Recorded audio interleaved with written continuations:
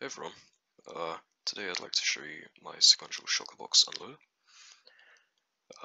Now the idea behind this is that you take a bunch of boxes and you pass them through all of these slices over a bunch of item filters, and each slice unloads one item type from the box. Now it was an idea from Lango.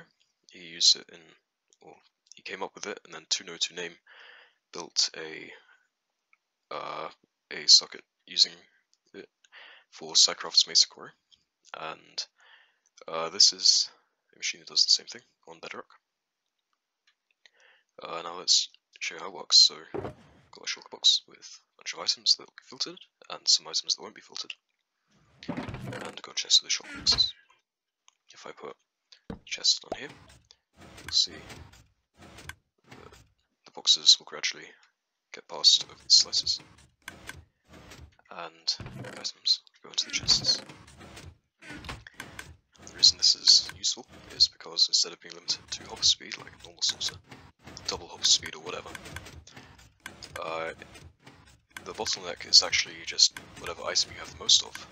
As you can see, I've got multiple slices active at once, and each of those slices is sorting at hopper speed, which is much faster than just unloading them one after the other.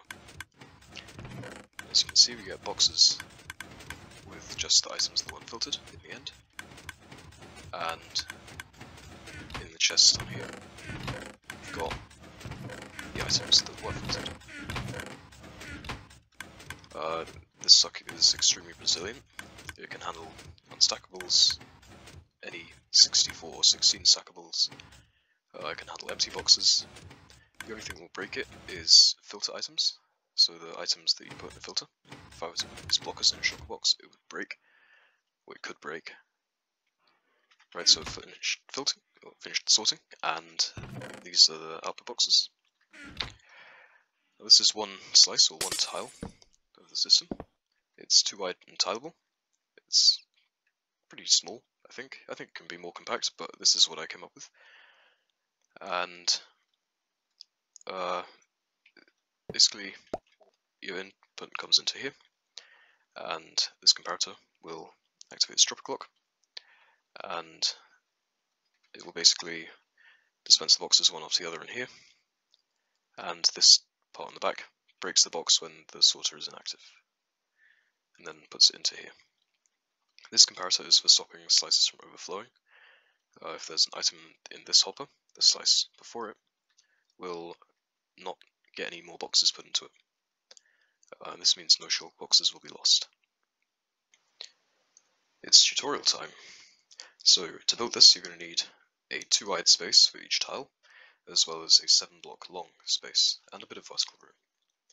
In this chest are all the materials that you need. These are what you're going to use to build it, and this is the filter. You need 4 blockers, one for each slot in the hopper, and 18 of the item that you want to filter. Gold as a placeholder. You're going to want to start with your output chest or shulker box loader, then place a hopper going into that, with a barrel on top. Then a hopper going to the back of the barrel, and that will be your output done.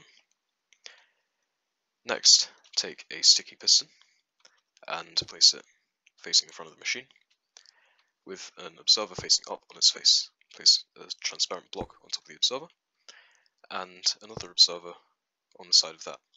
When pushed, this will make an observer clock. Put a comparator on top of that transparent block, and a piece of redstone dust on top of the sticky piston. Put a solid block on top of the redstone dust. Next, place a dropper facing up on top of the observer, and a dispenser facing to the side on top of the comparator. Place a hopper facing into the dispenser. Next, go out 2 blocks from the dropper, like so. Break the first block and place a hopper facing into the second one. Break the second block. Then place a comparator on top of that hopper, facing towards the dropper. This is going to stop slices from overflowing. Next, take a piece of glass or another transparent block and put a comparator on top of it, like this. Put a hopper pointing into that. This is going to be the filter hopper. Next, place another piece of glass. This can't be a slab, it has to be glass. And put dust on top of it. Block down like this, dust on top, and a torch on the side of that block. Then put a repeater, being powered by the torch, and a solid block in front of that repeater. That will lock both of these hoppers. Now we have a functional filter, we just need to fill it up. So take your 4 blocker items, fill up the last slots of the filter, and put 18 of the item you want to filter in the first slot. Next, take a regular piston, doesn't have to be sticky, put it on top of that comparator, and that is going to be what breaks our shulker box.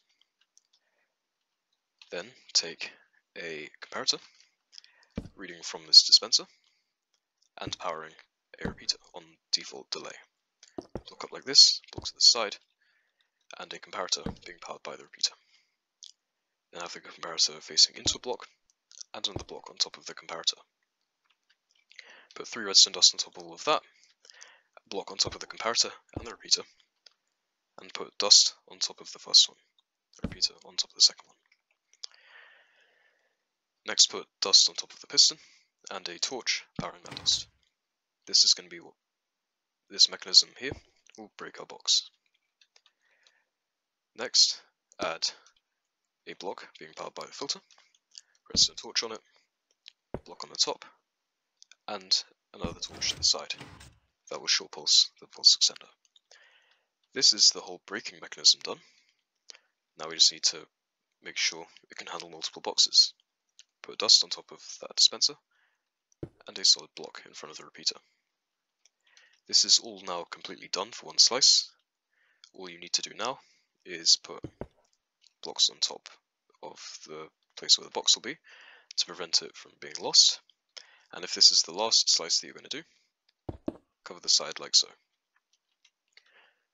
Your input is going to come from this side into that dropper, and your output is going to be on this side. This is going to be boxes that have items, or the boxes that have had the items unloaded from them. I hope you enjoyed the tutorial and the video. Hopefully you can get some use out of this in your worlds. Before I end, I would like to say this is my first time doing a tutorial, so if you have any feedback about the quality or the style of it, please leave that in the comments, as it will be very helpful. Again, I hope you enjoyed the video, and have a very good day. See ya.